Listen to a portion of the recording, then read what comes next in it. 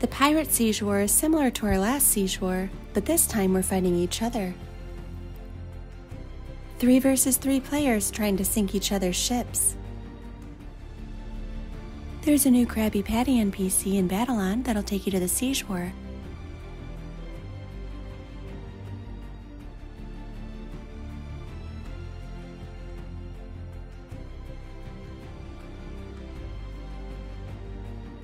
When you enter, you'll automatically be on a team, either the yellow Braken team or the blue Crossbones team. And the first team to get 2 points wins.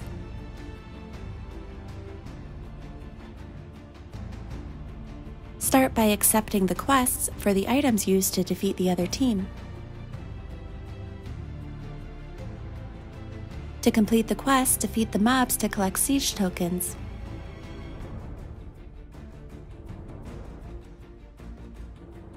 To use these items, click on the highlighted weapons or areas. Most players have been focusing on using the cannons and cannonballs because it does the most damage. Make sure to communicate with your team and let them know when you're crafting the cannon or cannonballs. And make sure to keep the cannons away from the mobs and out of the red zones because they can be destroyed. Usually one player will craft the cannon while the other 2 craft the cannonballs. One strategy that works well is to have all 3 players craft the cannonballs and then have one player craft a cannon while the other 2 craft the cannonballs. You can then all shoot and it will do enough damage to earn 1 point quickly. Unused siege tokens get cleared after each war. The losing team gets a sunken ship and the Plundered Goods chest.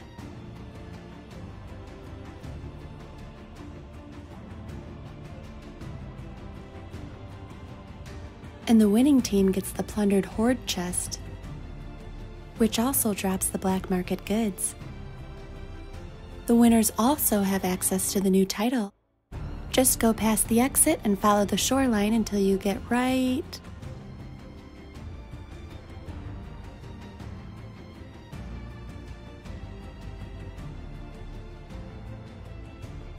here. And in case you ever miss a title, stick around because they respawn pretty quickly.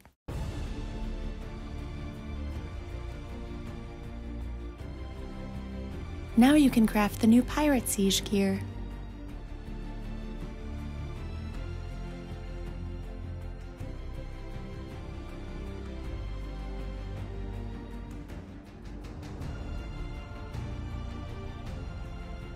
To craft these sets, you can use the Plundered Goods to craft the Plundered Loot items.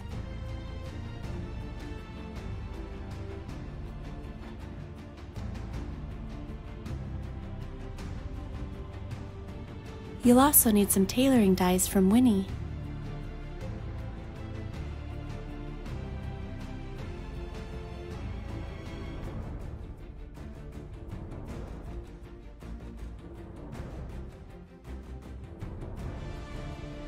There's also a new daily quest to earn 50 Plundered Goods.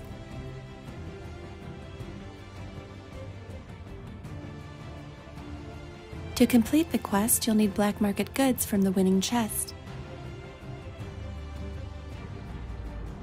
You can also buy it with 500 DC.